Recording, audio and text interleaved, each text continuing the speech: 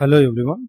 In this video, we are going to discuss about Docker namespaces and their application. There are three important concepts used by Docker as the foundation for implementing this container technology: namespaces, control groups, and copy on write file system, which is also called as union file system. In this video, we are going to discuss about namespaces. Namespaces provides isolated workspace for containers. So using namespaces, Docker will create containers which will run in isolation.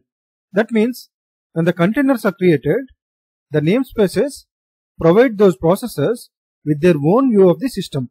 For example, if we don't use namespaces, when we create multiple processes like P1, P2 and so on, each process will see the same process IDs, the mount points, the network interfaces, the Unix time sharing system, which provides the domain name and host names, and the inter-process communication, and the users and groups. That means the processes P1 and P2 will view the same information. The problem with this is, every process will know the information about other process, which will be a problem with respect to security vulnerabilities and so on. So Docker uses namespaces concept to run the containers in isolation.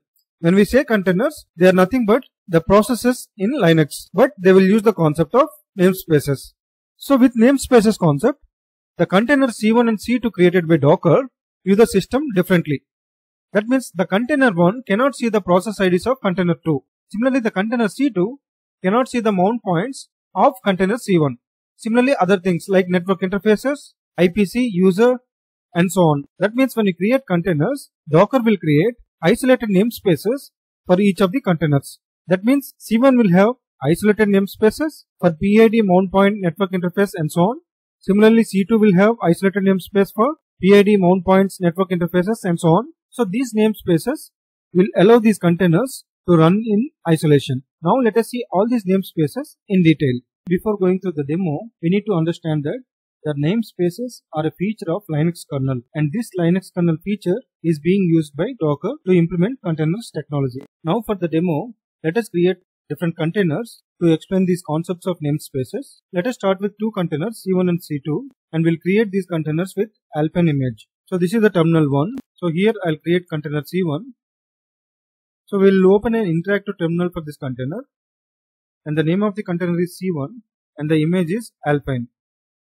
And I will run the sh command in the terminal. So now it will download the image, and then it will try to create a container out of this image. Now we are within the container. Similarly, let us create container C2 in second terminal. This container also using the same image, Alpine. So now we are in the container C2. Let us verify the IP address of C1 now. So here within the container, we can see the IP address of the container C1 is 172.168.1.702. Similarly, let us verify the IP address of container C2. The IP address is 172.170.0.3. So that means the network interfaces of both containers are completely different. One container cannot use the network interface of another container. So how it is achieved? This is achieved via the network namespaces of Linux. So Docker uses the network namespace for creating isolated network interfaces for both the containers. Now let us verify the host names for both the containers C1 and C2. This is the host name of the container C1, and this is the host name of container C2. So these are also isolated. This is achieved by using the UTS namespace of Docker. Now let us verify the process IDs of both the containers. So within the container C1, we can see the process ID 1 corresponding to the sh command we have executed here. Similarly, within the container C2, and this PID1 indicates the sh command executed within the container C2. So these two PIDs are completely isolated. So to explain this, we can create one more container C3 with Tomcat. So let me do that. This is another terminal. Here let us create another container C3 with Tomcat image. So I'll run this container using detached mode. So this will download the Tomcat image and it will create a container out of it. The container is created. Let us verify all the containers in the system. So now we can see there are three containers C1, C2 and C3. So C3 is running this catliner.sh run command within the container. Now let us verify the processes within the system corresponding to all these containers.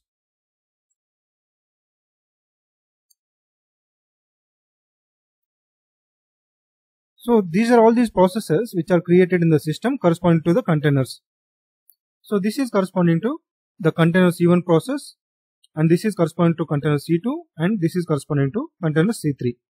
But the container C1, C2 and C3 cannot see the process IDs of another containers within the isolated workspace. They only can see the processes which are running within that container. So that is what we have seen here. The first container can see only the process ID within container C1. Similarly in C2 as well. We can also check the process ID within C3 as well.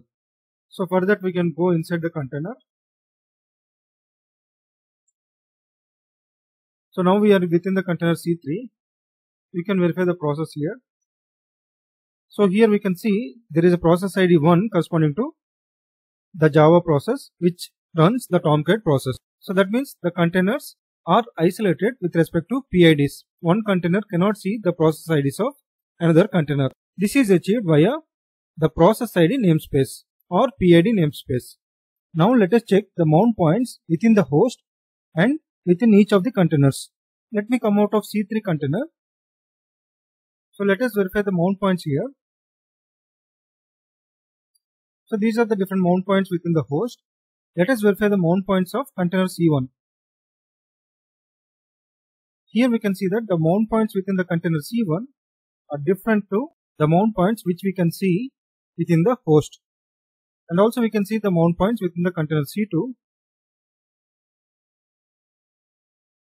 So here the mount points within the container C2. So these are also different with respect to the host mount points. So let us try to create one file here within container C2. So we have created test.txt here. So this is the content. Now let us check this file content within C1. Here it is saying that there is no such file or directory because the file systems within container C1 and C2 are isolated to each other. One container cannot interfere with the file system of another container. This is achieved via the mount namespace. Now let us discuss about the user namespace feature of Linux. This Linux kernel feature allows the Docker containers to have the least user privileges. So for this, let us take an example.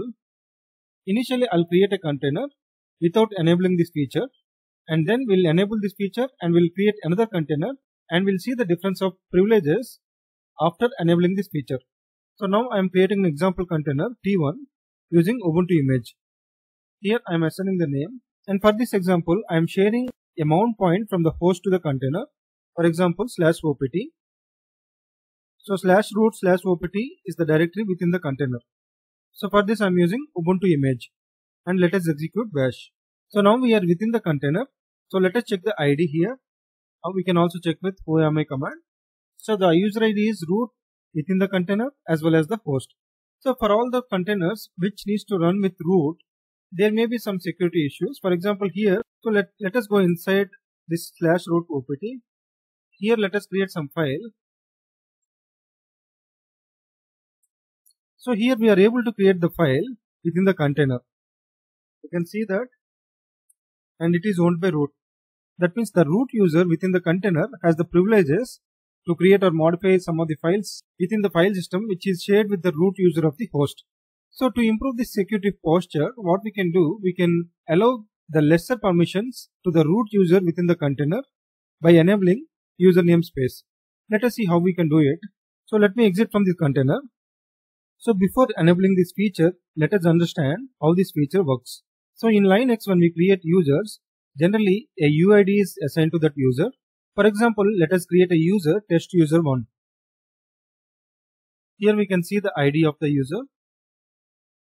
So this is the UID and this is the GID. So when we create user, the UID and GID are assigned to that user.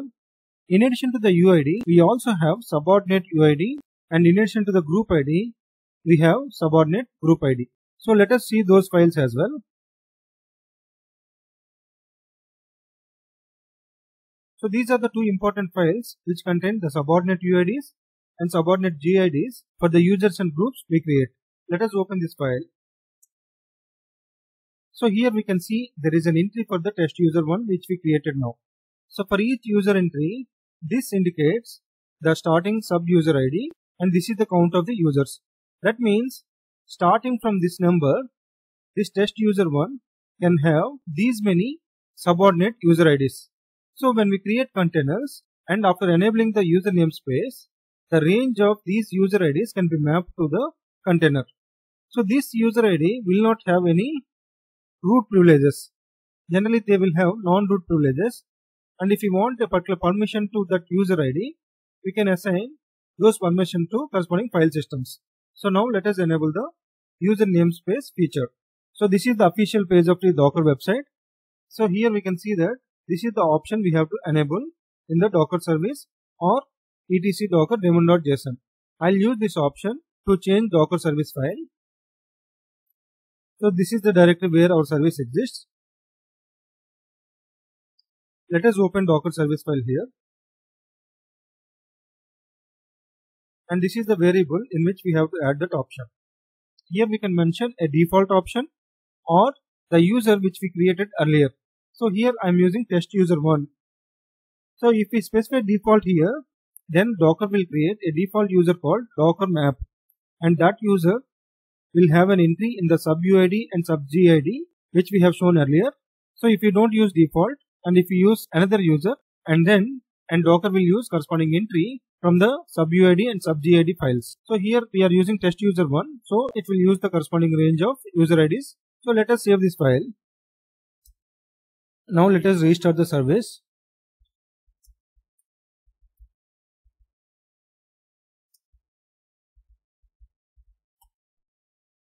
So the service is restarted. We can check the status. So here we can see that the option is enabled. Now let us create another container with the same options which we executed for T1. Here I will name the container as T2.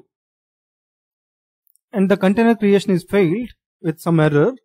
So here it says can't get final child's PID from the pipe. Generally this error is due to the insufficient number of user namespaces. So for that, let us verify the maximum user namespaces which are configured in the system using sysctl command. And this is the property for that. Here we can see that the default value is 0. We have to assign the non-zero value for this. So let me assign some value. Here I am assigning 20,000 for example. Let us check the value again. So now let us try to create the container again. Now I will name it as T3. So now the container is created and we are within the container. Let us go to the OPT directory. So now we can see that the permissions of the previous test1 file which was created earlier is changed. So let us try to create another file now. And it says that the permission is denied because even though the user is root, it is not having the privileges as in container T1 because we have enabled the user namespaces that assigns least privileges for the container by using the sub-user ID mapping. So in this way we can use the user namespaces feature of Linux kernel to provide the least privileges for the containers. Similar to all the namespaces which we discussed till now, we also have another namespace called IPC namespace. So that will isolate the inter-process communication objects in each of the containers. For example, shared memory segments, message queues and so on. So in this video we have seen what is a Docker namespace, and we have seen different types of namespaces and how they are used to isolate the containers. I hope this video helps. Thanks a lot for watching.